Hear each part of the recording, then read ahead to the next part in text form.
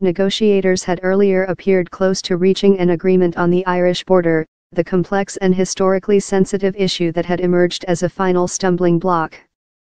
But after details of a draft deal leaked, the Democratic Unionist Party, a small but hardline grouping from Northern Ireland that props up the minority government of British Prime Minister Theresa May, said they would not support it. After talks over lunch, May and EU Commission President Jean-Claude Juncker acknowledged that some issues remained unresolved.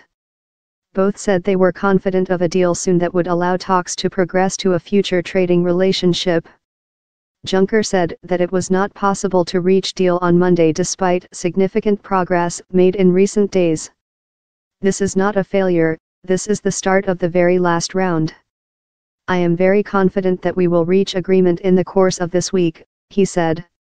May said meetings had been constructive, but differences remained on a couple of issues. May said she remained confident an agreement could be reached in the coming days. Critical moment in talks. Britain has been desperate to secure an agreement from the EU that it would move on to discussions about trade. But the EU has insisted that sufficient progress must first be made on three issues: that Britain pay a substantial divorce bill, that rights of European citizens in the UK are guaranteed, and that there is no reinstatement of a border infrastructure between Northern Ireland, which will leave the EU with the rest of Britain in March 2019, and the Republic of Ireland. The dismantling of a so-called hard border was a key plank of the Good Friday Agreement, which brought peace to Northern Ireland after years of sectarian conflict. The Irish government was determined to secure a cast-iron guarantee from the UK that there would be no return to border controls after Brexit. Substantial progress on the divorce bill and on EU citizens was made last week, but wrangling on the Irish border continued through Sunday night and into Monday. It appeared on Monday morning that a deal on the Irish border was close. Opinion: Brexit psychodrama going exactly as expected. Donald Tusk, President of the European Council, scrapped a scheduled trip to Israel, citing a critical moment in the negotiations.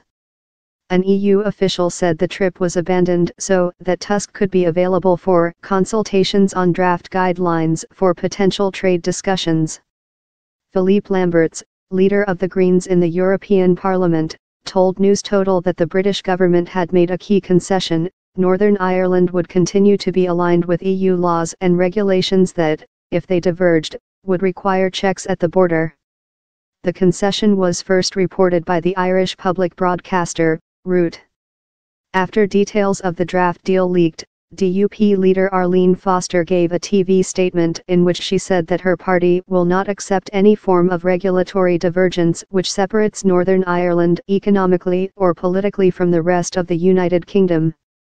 Leo Varadkar, the Irish Prime Minister, said he was surprised and disappointed that an agreement was not concluded.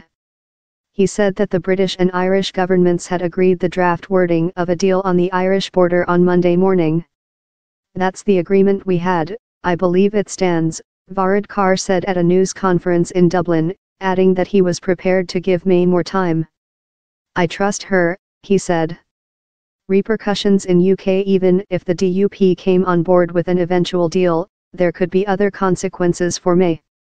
The suggestion that Northern Ireland would enjoy a special status within the UK has infuriated leading figures in areas of the UK that voted to remain in the European Union in the 2016 Brexit referendum.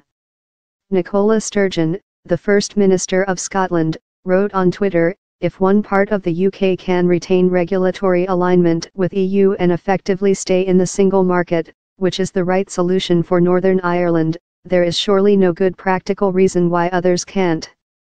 Mayor of London Sadiq Khan said there were huge ramifications for the city if news of the deal turned out to be accurate. He said on Twitter, "Londoners overwhelmingly voted to remain in the EU, and a similar deal here could protect tens of thousands of jobs." The UK still hopes that the EU will deem sufficient progress to have been made in order to give the go-ahead for negotiations to move on to a second phase of negotiations at a summit next week. This phase would focus on a future trade relationship between the UK and EU and transitional arrangements.